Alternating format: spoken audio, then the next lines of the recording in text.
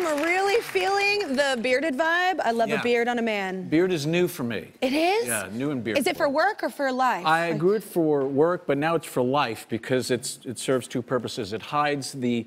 I'm losing a lot of the elasticity in my jaw. Oh. And also, it's like having a pet on your face. You just come, never you alone. It. Yes. I'm never alone. What do your kids think of your beard? They're amused and bemused by everything I do. You know, they don't care. They just think I'm old. Mine too. It's super fun when you work hard. Yeah. So you play a cool dad and indebted. Yeah, very laid back. But tell us about the show for people that don't know. I mean, the show is basically the line is baby boomers who go bust and they got to move in with their kids. And so Fran Drescher and I play amazingly good-looking grandparents, and yes, you do. Don't applaud.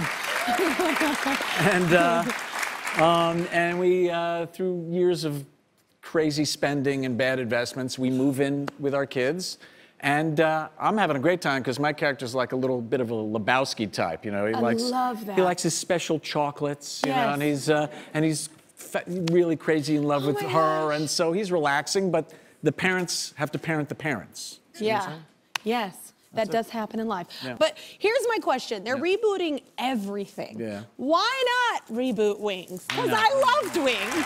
I mean, literally, they're rebooting everything. Yeah. You know, I do it. Most everybody became gainfully employed after Wings. Yeah. And, you know, Tim Daly was the handsomest man in North America. Still.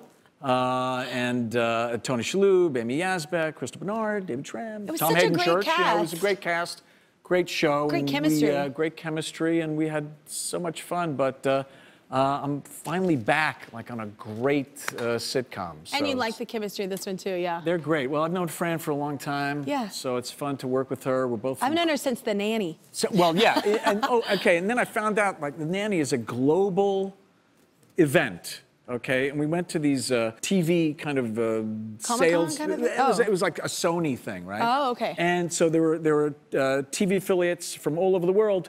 Zoom, they saw her. People from Tokyo, people from the Middle East, people, and it was great. Mr. Sheffield, yes. Yes. I watched it Apparently religiously. You did. Yeah, that's an uncanny. Wings as well. I'm just saying. Thanks. Yes, this is crazy. You've been in more than 150 shows and movies. Wow. That's crazy. That's what so a career. Cool. Yes, that's awesome. Yeah. Do you remember your first performance? It doesn't have to be professional, just first performance. My first performance? Yes. Okay, all right. So, I was in the 3rd grade, and I think, and we adapted the book Where the Wild Things Are, you know, Maurice Sendak, Max Goes to the Island. Yeah.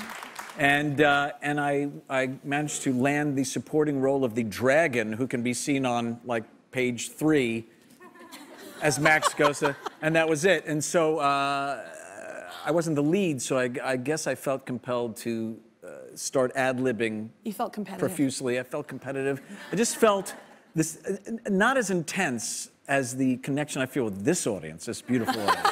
Good answer. Good answer.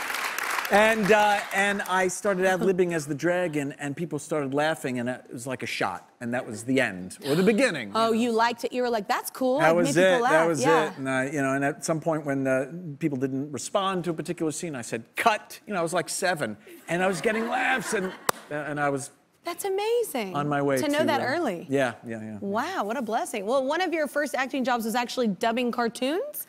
Not dubbing cartoons, but dubbing foreign films. I mean, when I was growing up on TV, they would have these kind of, you know, gladiator films or like Speed Racer cartoons, right? Yeah. Speed Racer, and so I got a job dubbing voices in foreign films. And if you don't know what dubbing is, it's and we do it in American TV and movies too. If the sound is bad, you got to go into a studio and then redo the sentence. Like for instance, okay, well, let's do it now. Okay, let's do it. Okay, so I like it. It's a game. I'm in. Yes. Okay, so that's my energy. So excited. Yeah, it's contagious. Yeah. Sorry. Okay. All right. So now.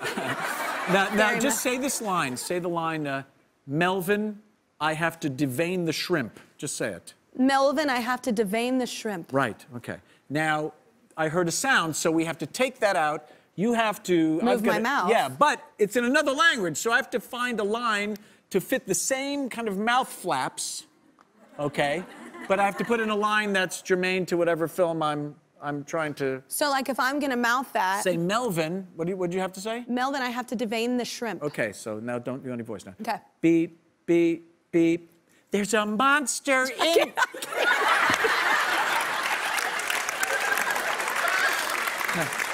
Listen. I wasn't ready for You're a terrible beeper. I wasn't ready for the voice change at all. That's it. I just have to approximate your character and your whole, your whole... That's amazingly hard. Let's do it again. I can't look at you. Okay. Don't look at me. Melvin, I've had a nickel for every time I've heard that. All right, now listen. I'm gonna count down. Ready? Okay. Beep, beep, beep. There's a monster in the living room. See? So that's it. So randomly enough, that's right. Randomly enough, I walked in and watched my daughter. She's 5, and I let her just like pick something on Netflix, you know, whatever. I was doing something, and all of a sudden I'm like, why are they speaking Spanish? Yeah. She watches things that are from Spanish, but they'll try and do them in English. Like half the episode is English. So they do that a lot still. Yes. I mean, part of the problem is that, you know, in different languages, there's different cadences and different rhythms. So that's why if you watch a lot of old movies, you'll hear people talking like this over there. Because they're trying to fit in dialogue into foreign mouth flapping. Oh my God, that's hard. And hard not to laugh, obviously. It's hard not to laugh. You need practice. I know. You know what? I should just steer clear. Forget it. I feel like I should forget it. You're doing too much already. Yeah. So wait, you developed another vocal skill. What is it? I can do a cricket. A cricket? What did you, were you in Pinocchio or something? Like, how did you develop a cricket sound? Well, I just, because there was a guy on Wings, one of the techs, one of the grips named Mundo, and he used to very kind of secretly throw in a cricket sound, and it would drive the sound people insane. Just kind of, I would love stop him. It. He got it. Okay, so I have to just wet my whistle. Wet my whistle. That is impressive. Is it? That's impressive. You need to calm down. Subscribe to my channel. Subscribe to my channel. Subscribe to my channel. Subscribe to my channel. Please don't make me keep going.